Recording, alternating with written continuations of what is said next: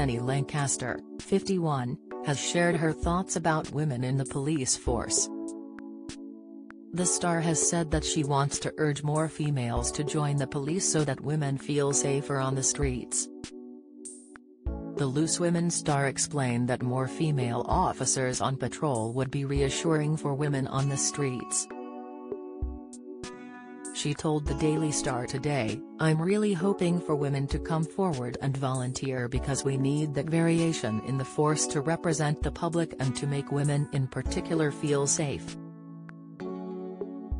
The star added that she feels humbled to be in a position to encourage other women to volunteer for the force. "I feel so humbled that taking on this position myself has encouraged other women who maybe thought it wasn't possible to give them that step up. I thought, is it possible? Could I really? Yeah, why not? The path is actually an easy route to take if you've got that time to give. It really is worthwhile. It's so important." The Loose Women panelist explained that people as fortunate as her want to give back and that we do our bit with charity. "But there's nothing like making a difference every single day. And as a special constable out on foot patrol you come into contact with the public every day when you're on duty and you really do make a difference. I love it."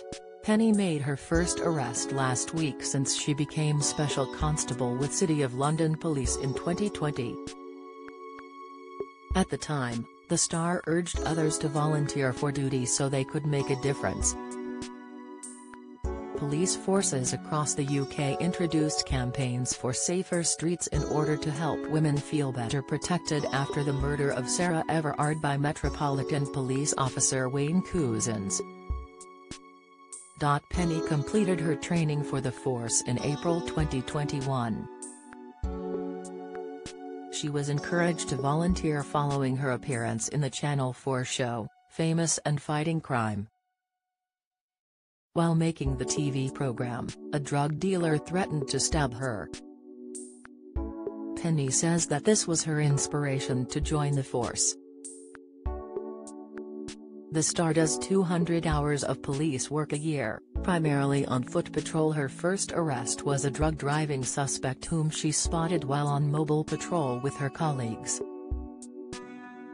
Penny read the man his rights and proceeded to take him into custody. She married husband Stewart, 77, in 2007.